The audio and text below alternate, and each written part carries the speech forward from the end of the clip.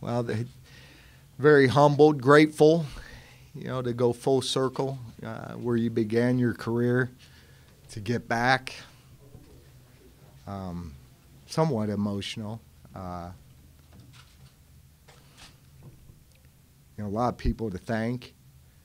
I look at my high school coaches, John Dorenzo, Lee Klingensmith, Dom Del Torio, guys that I started my coaching career, Dick Cromwell, Toledo St. Francis. I go to college and the relationships you build, and it started here with Jim Tressel in 1991 to Matt Campbell, working with him at Iowa State, to Luke Fickle, who I consider my best friend, and just being able to develop those relationships. I look at the communities I was able to serve here locally, Springfield local, Salem City Schools, West Branch local, the whole valley. So for me, the journey has been the destination, and for me, developing those relationships that I'm excited to serve the Mahoning Valley as the next head football coach at Youngstown State University. So, like I said, it's emotional because I look back in time and I wish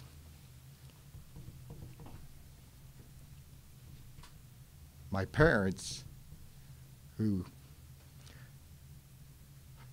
pop popcorn for home football games and basketball games, I wish they could see it, but they're probably looking down and very proud, very proud. So, again, I'm not emotional. Probably anyone could say I'm not, but so I'm not. So you caught me at a weak moment. So, again, I'm honored to be here and serve this community. And, the number one thing, I had a great opportunity to go meet because I believe it's players first.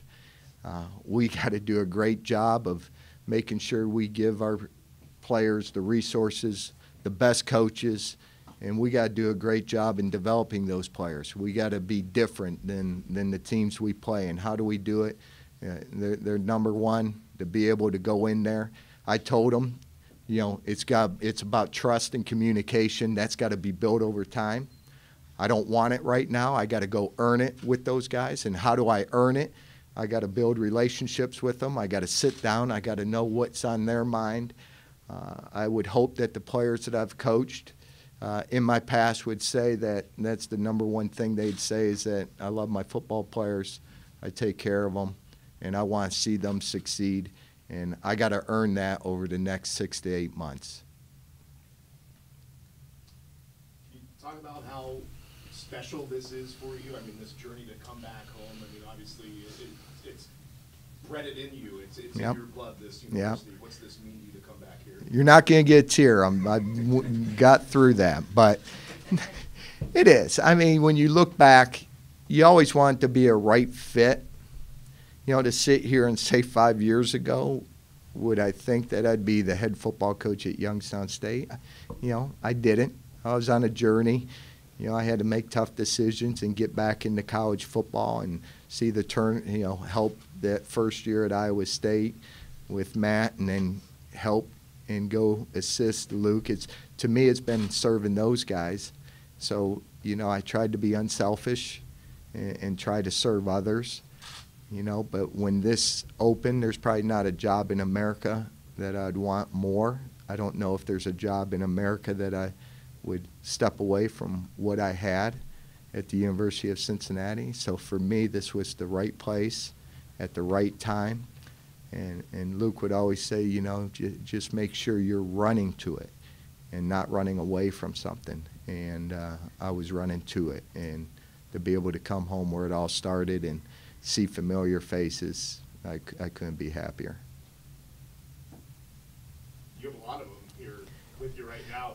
To see that support, to have the support from the home base of your family and friends, how special is that for you? It is. I mean, we started coaching when I was the head coach at Springfield Local. My brother Tom, who's the head coach at Stowe High School now, we got to work together. He was my offensive coordinator. I see people here that I either coached with in the past or I built relationships, whether when they were in high school.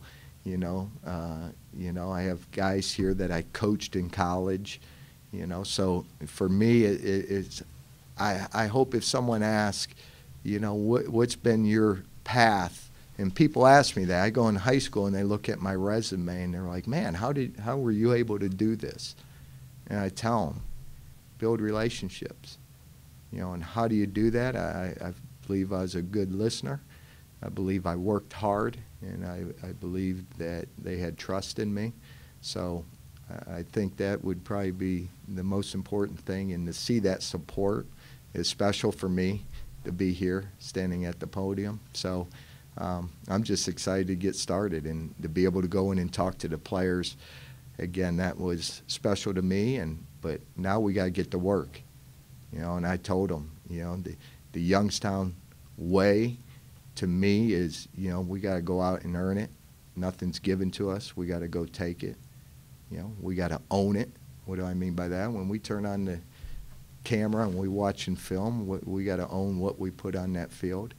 And then the last thing is you got to represent that block Y, and you have it on your chest, and we got to represent it and put a great quality product on the field and represent the Mahoning Valley.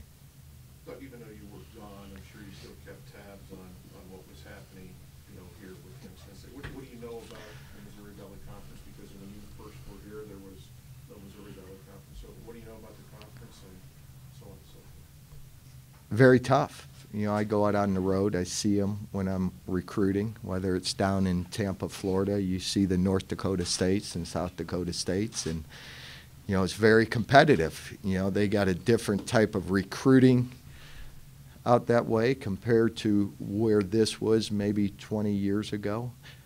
So we got to be creative. I think recruiting is first and foremost going out there and finding the very best players that are going to be competitive.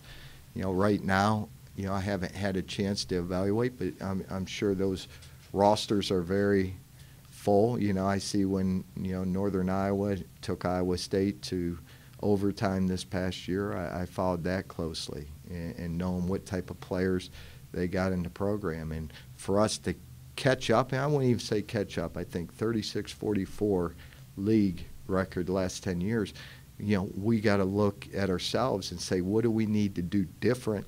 And I believe it's in the development of players that we got to invest as much as we can in developing our players on the field, off the field, in the weight room, in the speed, and build.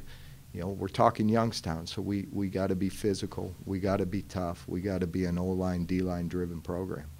And that's got to make a difference when we go play those league games. I look at the flights. I mean, you're traveling.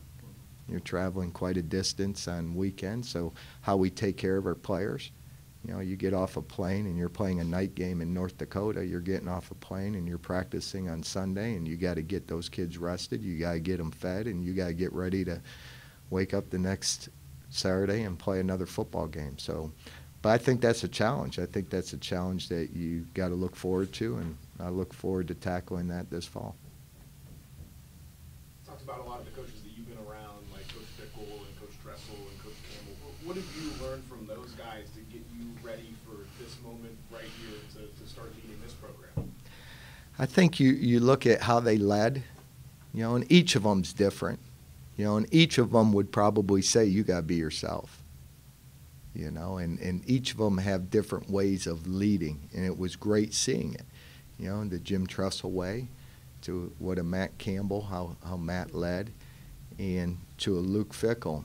And, even Luke, I think Luke learned through time, he became who he is. Like, this is who I am. I'm not going to coach like Urban Meyer. I'm not going to coach like Jim Tressel. That you got to find who you are. And through this process, I wanted to go in when we went into the interview process, this is who I am. So if it's a good fit, know who I am.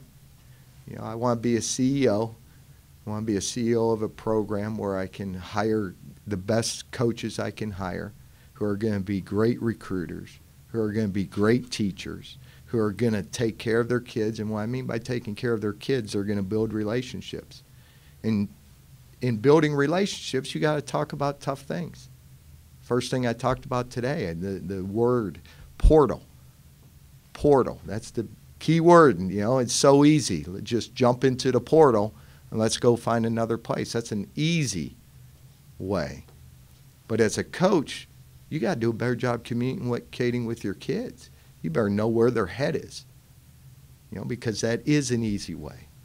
You know, so when you look at what all those guys have done to build a program, I think first and foremost, you know, Matt and Luke, is they found ways to develop football players. They found ways to recruit, and they found ways to hire coaches that build those relationships with those coaches. So, and you got to do it your way. And your way is just who you are. You know, we got going to change who I am. So it was fun talking to them.